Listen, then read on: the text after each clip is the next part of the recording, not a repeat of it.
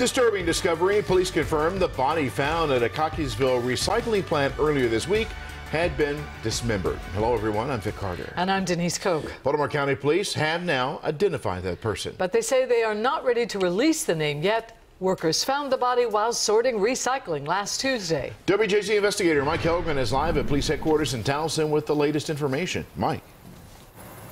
Well, Vic and Denise, this person we've learned has family in Maryland, and police were able to make a positive identification with very little to go on.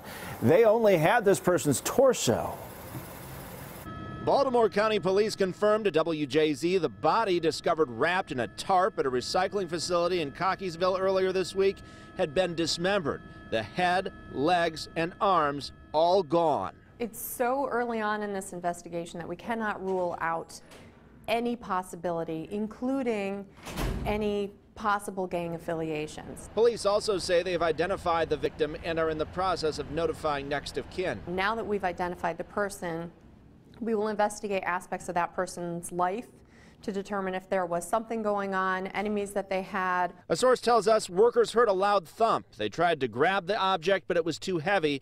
Workers had to pause the belt to remove it. They initially thought it may be a Halloween decoration or a mannequin. When they learned it was a body, they contacted police. It's disturbing, because this society is not really doing well. That recycling facility, one of 3 in Baltimore County, serves a large area, taking in recyclables from not only Baltimore County, but also Harford and Cecil counties. Police are now trying to track down where the body was dumped. As far as looking for additional evidence, such as the limbs that are missing from this torso, yes, we are looking for them. But it's not pertinent to the investigation necessarily that we find them. And they're not sure they'll ever be able to find them. They are trying to look at surveillance video in this case, and they don't believe this was just dumped into someone's home recycling bin, but rather a recycling bin at like an apartment complex or a business. Reporting live in Towson, Mike Helgren, WJZ.